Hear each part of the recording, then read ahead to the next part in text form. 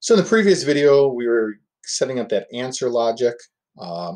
Now we're identifying winners and losers. So we brought in our logic. If our global correct equals 4, well, what do we want to have happen? Well, we want to use our notifier now. So we're going to come up here and we're going to show the alert message. And I'm just going to grab a text block from here. I don't know, winner, right? We could also use that text to speech to say, oh, don't want to add a comment. We can say winner. Now, we can duplicate this, and you know what? If it's incorrect equals 2 in that value, we can call it to say loser. We could also call the text box to say loser.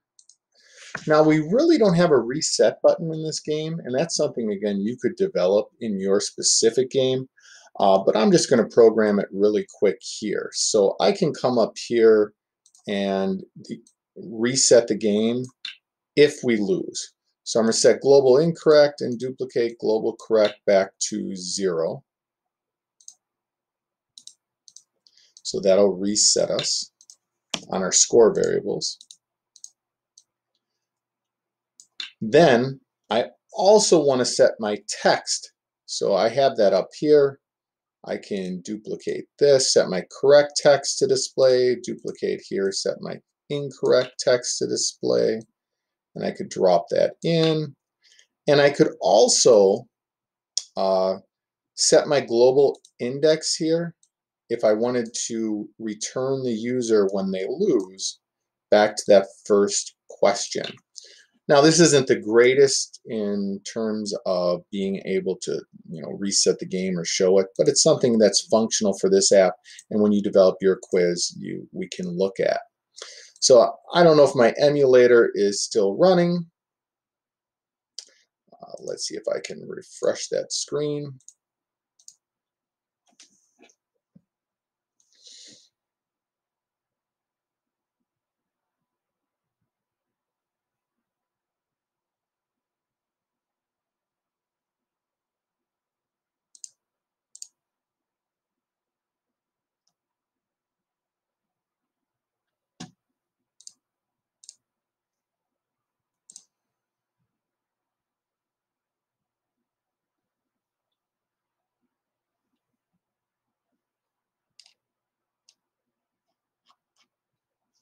And here we go. It just took a little bit to load.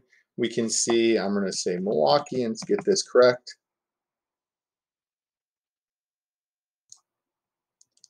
I'm going to submit, and we can see it's correct. I can click next, and it advances me to my next one. And again, running on this emulator, not having it preloaded, it's just taking a long time for those images to pop. But we can see that the app is working correctly. So I hope this gives you a good jumping off point for you developing your own app.